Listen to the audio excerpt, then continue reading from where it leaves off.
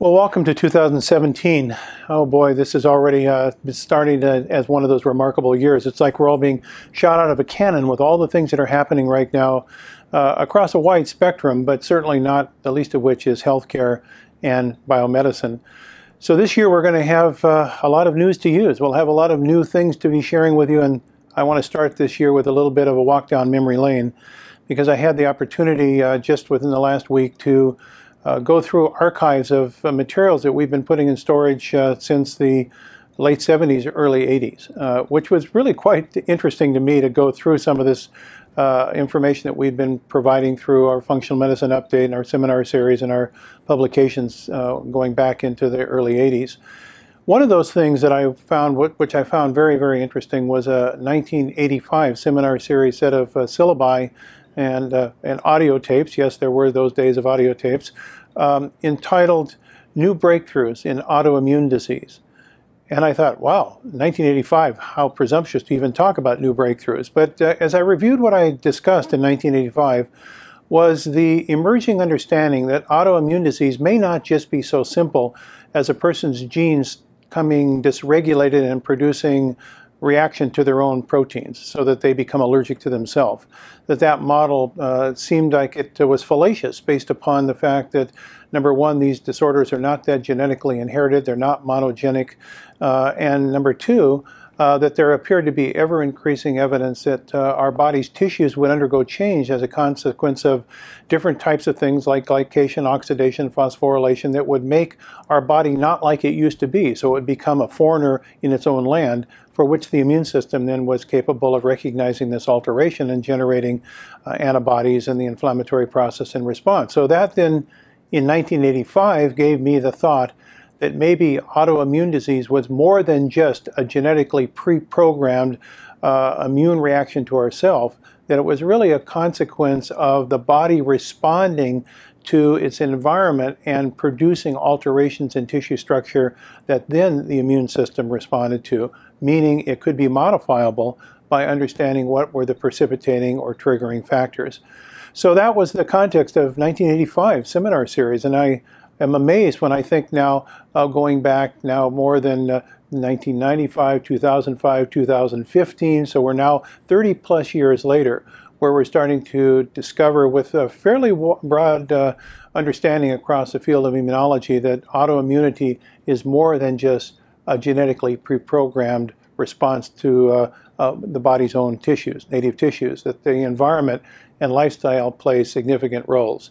Now, with that as a context, now let me share with you a little bit of news to use in 2017. So in the January issue of the Lancet, this is actually the January 21st issue of 2017, there is a lead article talking about a new so-called JAK1 inhibitor that is showing very great promise for the treatment of the autoimmune disease, Crohn's disease, which you know is a regional ileitis with inflammatory conditions that often lead to recurrence of problems, surgical resection, and all sorts of very complicated medical therapy, including anti-inflammatory and anti-immune types of therapies.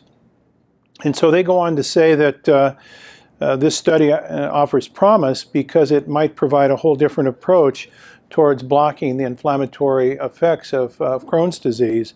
And in 1932, it was the first time when Burl Cohen and Leon Glinsberg and the Gordon Oppenheimer group had actually codified regional ileitis as a distinct clinical entity with its own pathophysiological characteristics that was later called Crohn's disease. And successive approaches have been able to achieve universal success against the relapsing nature of this illness, according to the Lancet. And research is not keeping up with the need. And this is where I think the next sentence is very important for us. It goes on to say, each year, Crohn's disease snatches the quality of life for an increasing number of young adults in more and more countries. So why is it increasing? If it's genetically pre-programmed, then you would think it would have a set kind of penetrance into the phenotype. But what we're really seeing, particularly in young women, is ever-increasing numbers of that, not just in the United States, but as development of our society moves into other countries, then we start to see it become much more prevalent in countries where it was not even recognized before at all. So why is that? And I think that if you start to examine this at a little bit deeper level, you'll start to recognize that the microbiome, our diet, our lifestyle, and our environment are starting to demonstrate to be principal features in determining many of these characteristics that we associate with autoimmunity of the gut, Crohn's disease, inflammatory bowel disease, and how does that then relate to systemic immune dysfunction and other autoimmune characteristics? So I want to segue just briefly, if I can, to what might appear to be abstract, but I think it actually connects to the story. And that is the connection of food allergy to diet. As you probably recognize, there's been a long-standing recognition that certain types of foods, particularly things like peanuts and eggs, can produce allergic disorders in children, leading to things like otitis media or middle ear infections, and alter immune function so that children become more susceptible to certain immune-related infections. So what is that all about? And how does that relate to this concept of autoimmune disease? Well, as you probably recognize, that there have been studies now that have been demonstrated that you can early on take a child that is susceptible to peanut allergy, and you can start titrating their peanut sensitivity by neutralizing it with low-dose therapy. So there's an actual approved therapy where you introduce specific types of peanut antigens at a very low dose to immunize that child against their peanut allergy.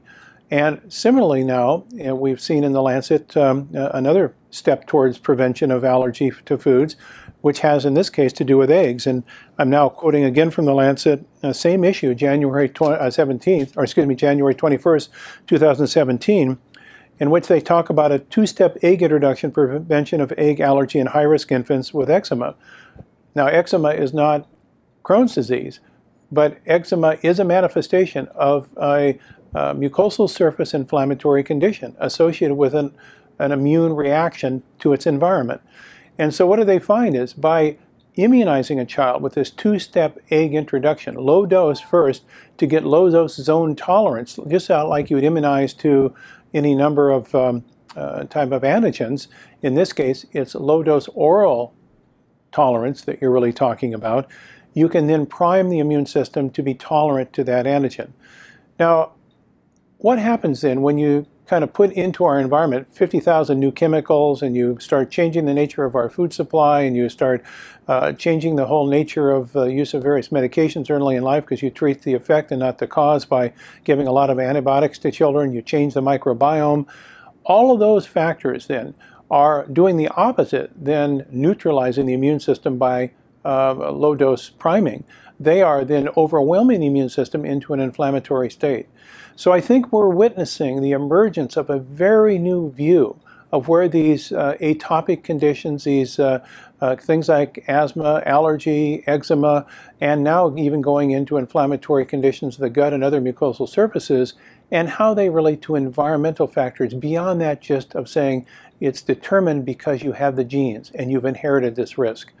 This is a major breakthrough, I believe, that will make the whole construct of lifestyle medicine, the whole construct of making sure that we're asking the right questions, interrogating right, and also using the immunization potential of certain foods at low dose to produce a tolerant outcome in a infant or a child at risk. It's a very, very exciting chapter in our emerging, I think, advancing understanding how to treat and prevent these conditions without just suppressing symptoms using immune blocking agents.